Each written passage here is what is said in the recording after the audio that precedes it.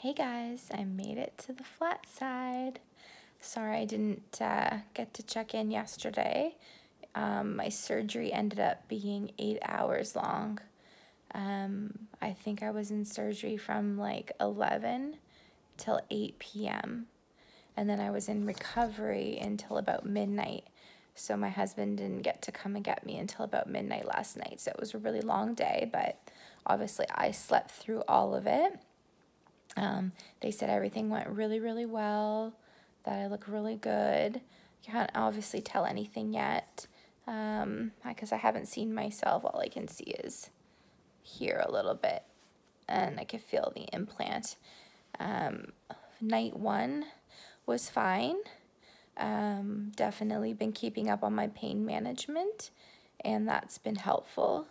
My husband has been such a good caregiver. Thank God for him.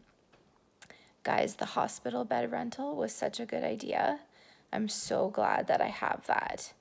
So I slept in my hospital bed last night. My husband slept on the couch beside me just for the first night. So he could help me up and down to the bathroom. But I will say that I've already gotten really great at getting myself in and out of bed with my walker. I just recently took myself to the washroom. He's still monitoring me, but I'm managing really, really well.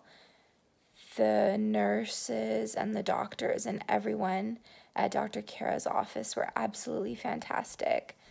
They were amazing. So I went in yesterday for 9:30. I met with the nurse, went over paperwork, confirmed everything one more time, and then Dr. Kara came in with his marker and marked me all up. You can still see some of my markings. And I could just picture like the lines and what he was probably thinking when he was marking me up, envisioning his plan of attack. And he was amazing. They took me pee, and then I went right into the operating room. The anesthesiologist put IV. I have a bit of a bruise on my hand from the IV. That was probably the most painful part that I felt, was when they put that in. And then they gave me what they said was oxygen, but it wasn't oxygen. It was whatever made me fall asleep. So I breathed that in, and they, as I was falling asleep, asked me again, what am I here for?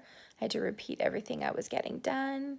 I thanked them all before I fell asleep, and honestly, just vaguely remember Dr. Kara and the anesthesiologist checking on me before I guess they went home for the day. My eyes weren't open, so I didn't see them, but I could hear them. I remember hearing the nurse call my husband and my mom, and I remember talking to them on the phone, just saying hi to them. But once again, I was out of it. I was sleeping during that time. And then eventually I started in the 4th hour of recovery, like waking up a lot more, and the post-recovery nurse was amazing.